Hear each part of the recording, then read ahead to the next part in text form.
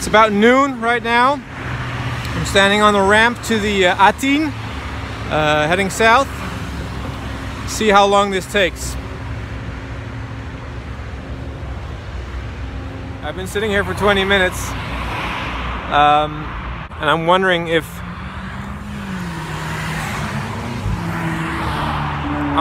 they can even read it. I've been standing here for about an hour now.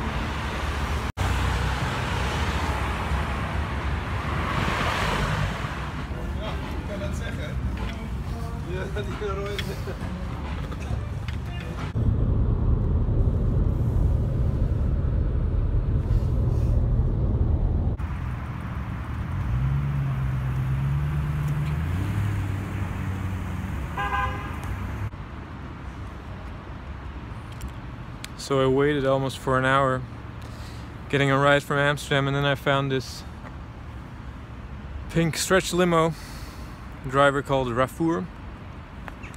He talked to me about